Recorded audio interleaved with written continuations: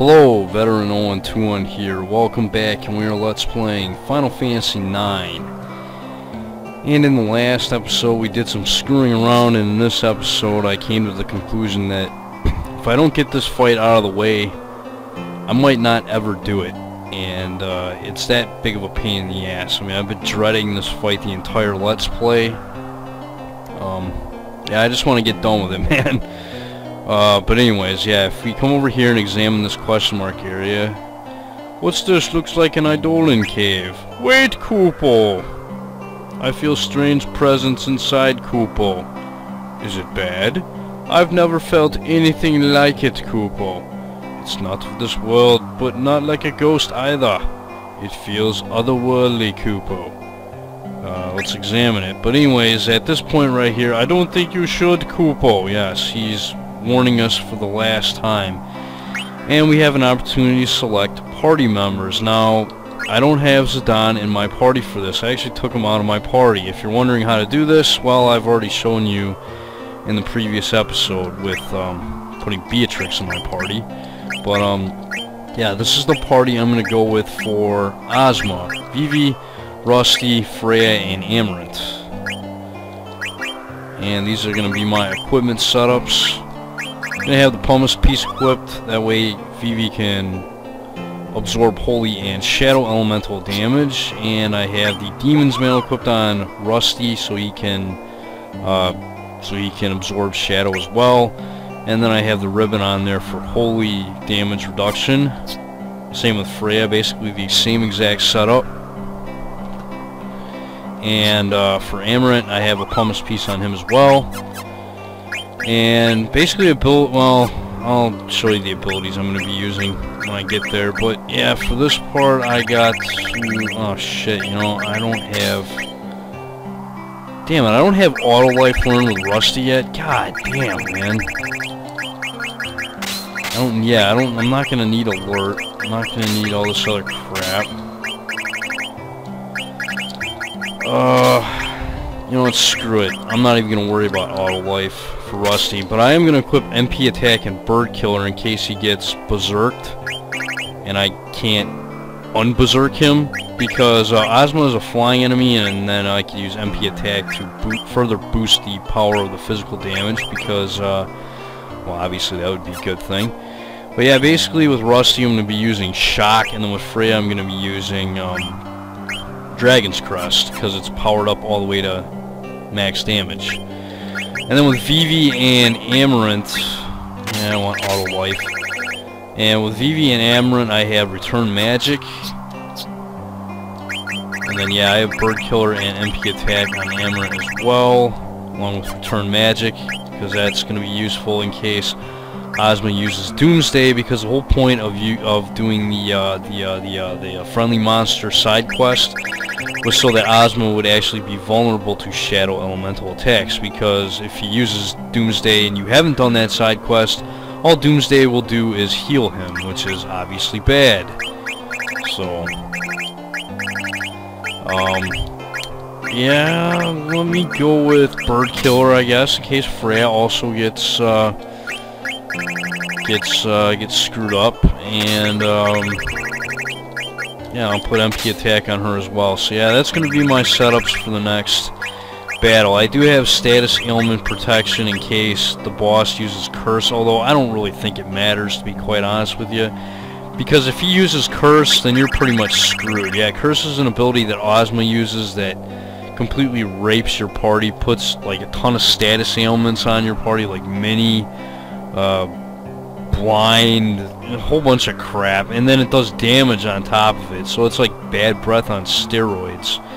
It's incredibly cheap. So if he does that attack once, you're basically fucked and you're gonna lose. So largely this fight is based on luck. So I'm gonna leave it at that. Let's see, what else can I give to Rusty here? Accuracy, I guess. I don't know how Ozma's evade is. But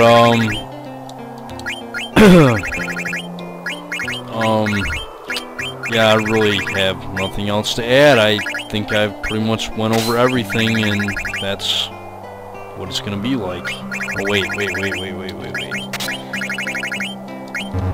Damn.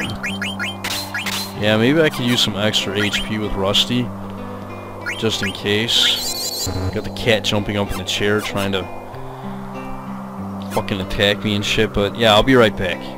Oh yeah, and the reason why I don't have Zidane in my party is because I don't have Thievery powered up that high, so I figured Freya would be a better option because I do have Dragon's Crest powered up, you know, fighting the Grand Dragons, so let's do it. I'm probably going to lose. But yeah, this is Ozma.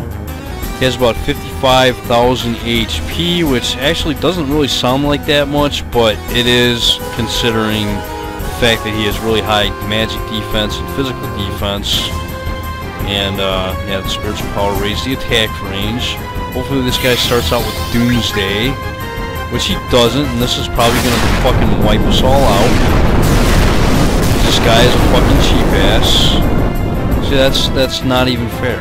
That's just not even fair at all. How are you supposed to... What are you supposed to do? And then he does curse. So yeah, that's what Ozma can do to you. He can completely fucking annihilate your ass. It's not even fair. Alright, here we go. And yeah, right here I'm actually manipulating the random number generator.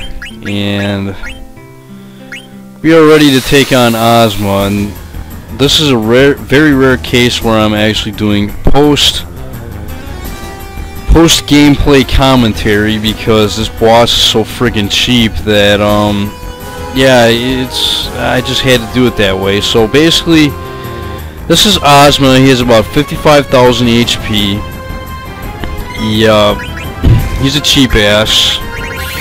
And he starts out the battle with Doomsday, which definitely helps my cause. Get out of here, kitty. Get out. And, yeah, basically what's going to happen here is it's going to heal my party, but it's going to hurt him for max damage. And then Vivi is going to follow that up with Return Magic. He's going to do basically the same freaking thing.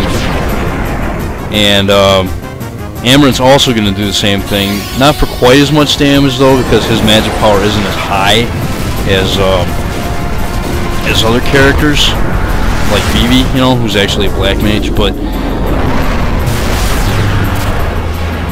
it still deals pretty good damage, and yeah, it's the best way, in my opinion, of taking out Ozma is Return Magic. And I'm sure there's other ways to take him out in low-level runs that are probably just as good. In fact, I actually did hear about the charge ability that Rusty has. If your characters are in critical status and use the charge ability, then your characters can do good damage with physical attacks. However, I tried that off screen and I noticed the damage really wasn't that good because my weapons weren't really that good. So I kind of scrapped that idea. I was thinking I was going to use the charge ability to show it off, you know, with Rusty, but eh. Oh yeah, and then if you throw a dark matter, that will deal a guaranteed 9,999, and I don't know how he's countering these attacks here. When I got my commands off before he even got his fucking turn off, but whatever. Yeah, I'm using Aura right here to get auto life back on Amaranth. That way, if he gets KO'd, you know, he comes back. The Dragon's Crest does a guaranteed 9,999, and then Rusty, his shock will do guaranteed quadruple nines. However, if he's in mini status, that will actually get reduced. Now, about this point in the fight, Ozma, yeah, he's going to start countering with Berserk. He either counters with Berserk on one of your characters or Curaga. Curaga, I think, is actually worse because it just delays the battle. Well, actually, no, maybe Curaga isn't worse. I think Berserk's actually worse because you have to waste somebody else's turn to get that character unberserked. But, yeah, I don't like Berserk in this case. It's actually bad for me because I don't have my character set up to do, like, really good damage. And yeah, here's that, and then he follows that up with Mini. That was a bitch move right there because now Rusty is going to do shit damage with his automatic physical attack he's about to do. But yeah, this boss has a bunch of variety of different attacks. Level 4 Holy. My characters are not on levels divisible by 4, so I don't have to worry about level 4 Holy. He won't even use it. He can use Holy. I mean, he's got an ability called Curse. I mean, I did show it off earlier, and yeah, I got lucky. He didn't use it in this battle. If he doesn't use it, then you always have a chance to win. But if he does use it, you're probably gonna lose.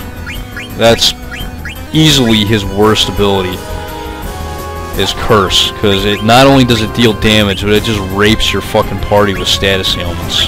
It's not even fair. I mean, there's status ailments that he puts on you that you can't even defend with those passive abilities. So yeah, it's cheap. And yeah, he used Death there. That was actually very nice, because I just put Aura on Amaranth there, and yeah, we're about to do Dragon's Crest. I think this is the part that this is the one that kills him, because yeah, he wasted an attack that was only single targeting. It didn't do anything, and I think that's the last one right there. Yep.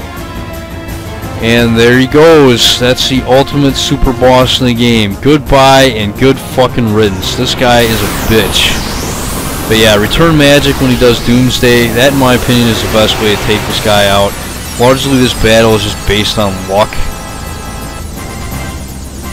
So, if you have characters with abilities like Frog Drop, Thievery, Freya's Dragon Crest, if you get lucky with Rusty not being minied, you could also use Shock. And yeah, you get a ton of experience and ability points. And a Pumice, which will actually teach the Arch Summon to Garnet. That's her final summon. And we also got a Dark Matter, too. I don't know why we got one of those. I didn't think we were supposed to get one of those. Maybe because I threw one at Ozma, I got one back. I don't know. Record how I feel right now, and he's going to give us a card? Fuck you and your cards, man. I don't want cards, and we get a strategy guide. I don't even know what that does. I forgot. I mean, I've only beaten this guy once before. This is my second time beating Ozma. But, yeah, that boss is a bitch. That's the ultimate super boss. Whew, thank God. All I gotta say is thank God that shit is over with. I hate that boss. But anyways, yeah, I got the Pumice piece, or just the Pumice, which teaches the Arch Summon. And, yeah, it's the ultimate summon in the game, which causes shadow damage to all enemies. And it's the ultimate summon unless enemies absorb shadow. If enemies absorb shadow, the summon is fucking worthless, in which case you'd rather use Bahamut. Obviously.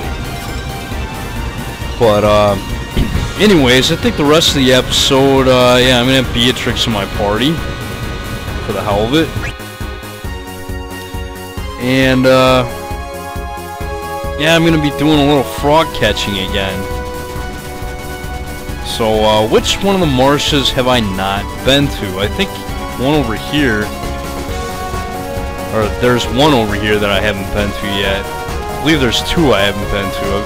I think there's 4 total in the entire world, but don't quote me on that. I think there may be more than that, perhaps. I don't know. But yeah, I'm gonna start the whole frog catching minigame in earnest now that, well, we can actually get an optional boss if we catch 99 frogs. So, and an item too for Kina, so we definitely want to do this side quest.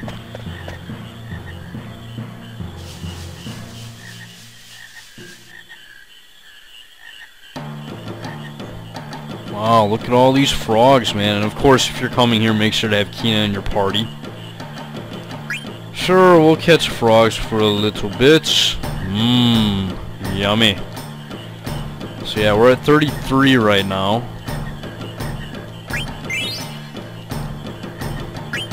Which, you know, we still got a ways to go to get 45, but, oh well.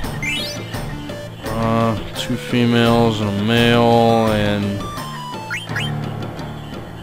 okay, so, I can catch 2 more females, and, oh, come here, damn it. Yeah, I don't want to catch that male over there. Oh, it's pretty easy to catch these frogs.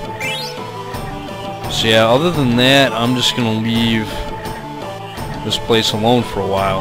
And yeah, while I'm waiting for frogs to regenerate, I'll just fight around and goof around, I guess. I don't know. I don't really know what the regenerate rate or how that works in this game. Maybe you can just leave your game on pause for 5 hours and maybe the frogs will regenerate without having to do anything at all. But yeah, I don't know how that works. So yeah, I'm just gonna fast forward until I get 45 frogs. Alright, 44 frogs, huh? And I believe there's a male and a female. Yeah, okay. So that leaves a male and a female left in this pond. And oh, Master Quail, you come far a long way of Gourmand, I give you this. And yes, he gives us battle boots, which are pretty worthless because I already have a pair of battle boots. But I guess you could use them for synthesizing later or something. I don't know. So yeah, the next one's gonna be yeah, I done catching. The next crap that we're gonna get is at 99 frogs. So yeah, that could take me a while, I think. So if I don't post any episodes of this game for a couple days, that's probably why. Because I'm probably gonna take a couple days to screw around and catch frogs and do other crap, and plus I just need a break after that Ozma fight. That shit fucking, oh my god. The preparation for that goddamn fight is just ridiculous.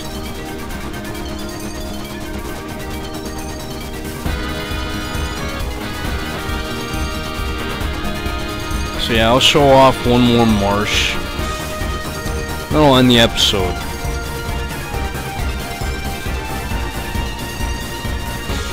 Yeah, this is the one on the mist, or not on the mist, but on the outer continent. I believe I've already shown off this marsh. Maybe once or twice already, but yeah, why not? I'll show it again. So basically, yeah, I'm just going to be alternating between the swamps. As soon as the frogs run out at one swamp, go to another swamp. And when they're all depleted, then, I don't know, go around and fight battles until frogs come back. Yes, Kina, your fat ass can eat frogs. Yeah, it's been a while since we've been here. And I kind of wish I would have done this a little bit more before, you know, with the catching frogs once I started Disc 3 side questing, but eh, whatever. And yeah, this is a bitch trying to catch these frogs right now, man. They keep running away from me. Little jerks.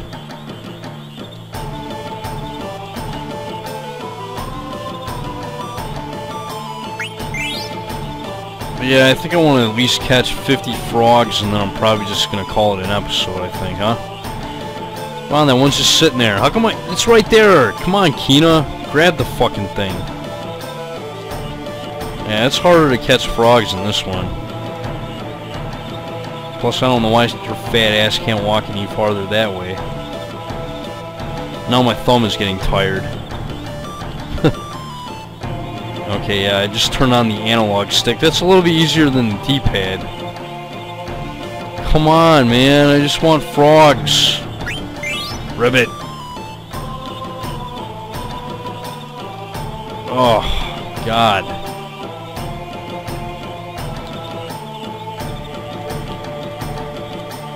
Give me froggies!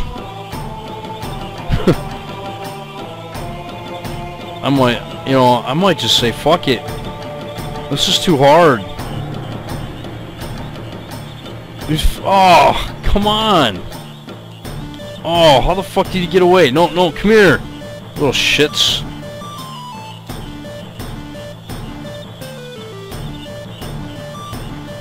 How the fuck did I miss him? I was hitting the button. Good God. Alright, yeah, that's good enough, man. I'm done. So that's all for this episode. Let's play Final Fantasy IX. In the next episode, I think I'm going to show off the optional boss for the frog catching minigame. So there you go. This is Veteran 0121.